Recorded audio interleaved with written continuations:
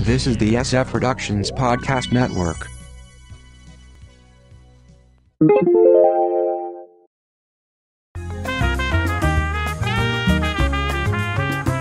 That wonderful TV year, 1994. From the Pop Culture Bunker, I'm Mindy. And I'm Mark. You can check out our audio podcast, How I Got My Wife to Read Comics, on iTunes or on our website, sfpodcastnetwork.com.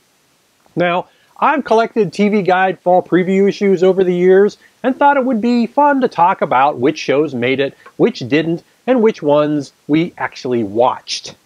I have to give credit to Ken Reed's TV Guidance Counselor podcast for this idea. We've been doing these episodes going back to 1978, and design at TV Guide was fairly consistent until now. Maybe with Entertainment Weekly breathing down their neck, they decided to freshen things up. In any case, the new design screams the 90s. As you will see, there were not a lot of new shows that fall, but a few became monster hits. A few months later, two new networks came on the scene, UPN and the WB. You can see episode 225 for more details about that. Perhaps the networks kept their powder dry on some planned shows as they saw this coming. On Saturday, we have Something Wilder on NBC. Gene Wilder comes to TV in a family sitcom. He's an older dad with twin 4-year-old sons and a young wife, Hillary Bailey Smith, who is better known for her soap opera work. The show did not work out and was gone after 15 episodes with 3 more unaired. The 5 Mrs. Buchanans on CBS, co-created by Mark Cherry, post-Golden Girls and pre-Desperate Housewives. This is another show about a group of women. In this sitcom, 4 women have a common foe, their mother-in-law, played by Eileen Heckert, a legendary stage and film actress winning an Oscar, an Emmy, and a Lifetime Achievement Tony. Judith Ivey, Charlotte Ross, Harriet Harris, and Beth Broderick all co-star. Ivey was better known for her stage work, winning 2 Tonys. Ross would go on to NYPD Blue. Harris may be best known as Frasier's Mad Agent.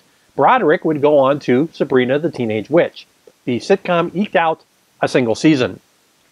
The ABC Family Movie. In an era prior to 500 channels, you could get away with a series of kid-friendly films on network TV. Most of them were produced by Disney, who would buy out ABC the next year. Sweet Justice, NBC, one in a long line of big city lawyer moves to small town shows, with Melissa Gilbert in the lead. She is hired at a small firm run by Cicely Tyson. Ronnie Cox plays Gilbert's father, who runs a big-time firm. Tyson would get Emmy and SAG nominations for her role. The series ran for a season, with a final episode burned off that summer. I vaguely remember that show. Vaguely. Out of everything we've discussed so far, that's the only one that I... Oh, I remember 5 Mrs. Buchanan's. Oh, do you? Well, not because I watched it, but because MST made references to it. Oh, okay. On Sunday, we had Earth 2 from NBC, a take on Lost in Space without the goofy robot or Dr. Smith. A group of future explorers on their way to colonize a planet crash land and have to deal with life sans technology. There's a large cast including Deborah Ferrantino, Clancy Brown, Rebecca Gayheart, and Antonio Sabato Jr. NBC paired this up with another sci-fi series from Steven Spielberg's Amblin Television, SeaQuest DSV. After a highly rated premiere, interest lagged, and Earth 2 lasted a season.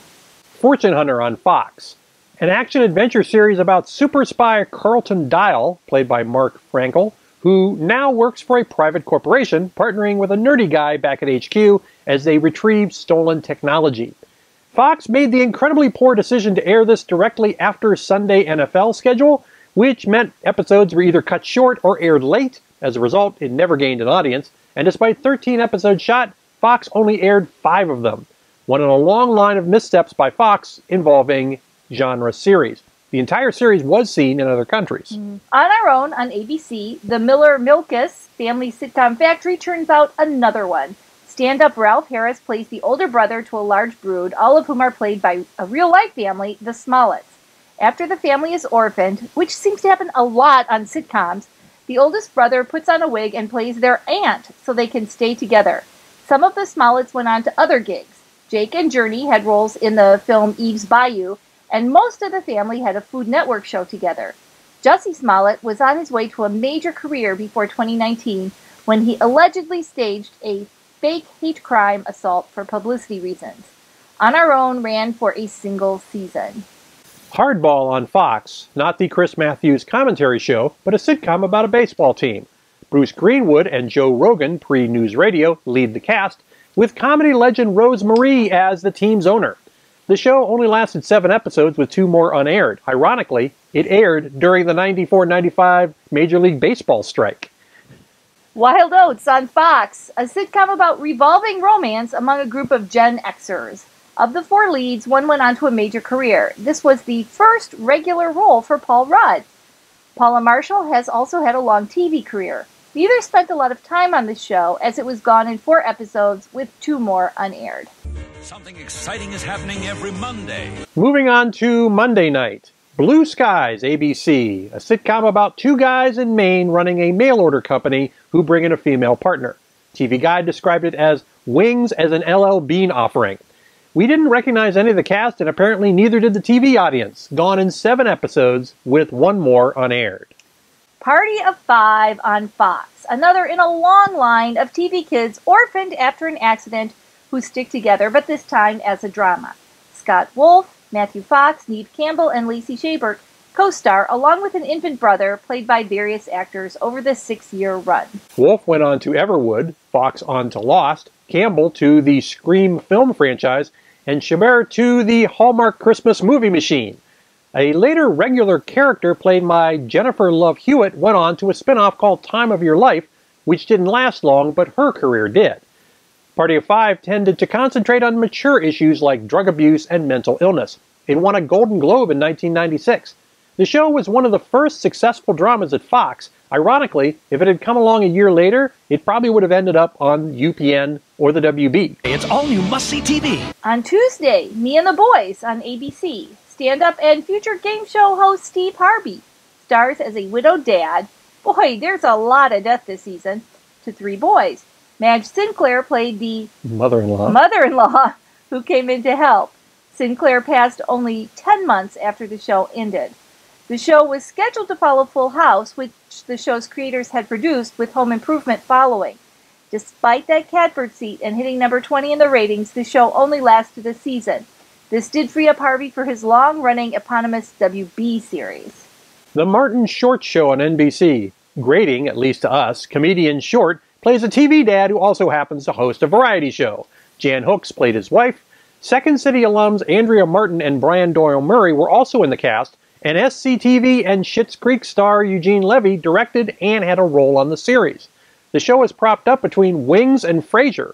Even with the time slot and talent, it only lasted 3 episodes, with 5 more unaired. It's never a good sign when there are less episodes aired than unaired. Wednesday. On Wednesday, All American Girl on ABC. Another TV trope, an ethnic stand-up, Margaret Cho, stars in a sitcom about her disapproving traditional family. Jody Long, Judy Gold, and B.D. Wong are also in the cast. The show is scheduled on a night featuring other female stand-up sitcoms. Grace Under Fire, Ellen, and Roseanne. However, the stereotypical family generated a lot of criticisms, such as the show would never have been made today, and the ratings went down. There were some notable guest stars, Ming-Na Wen, Daniel Dae Kim, Jack Black, and Quentin Tarantino, who was Cho's boyfriend at the time. In the final episode of its only season, the show attempted a backdoor pilot with Cho's character and her grandmother, Amy Hill, as 2 roommates, along with characters played by Diedrich Bader, Sam Cedar, and a bartender at the local hangout, played by Law & Order SVU's Mariska Hargitay.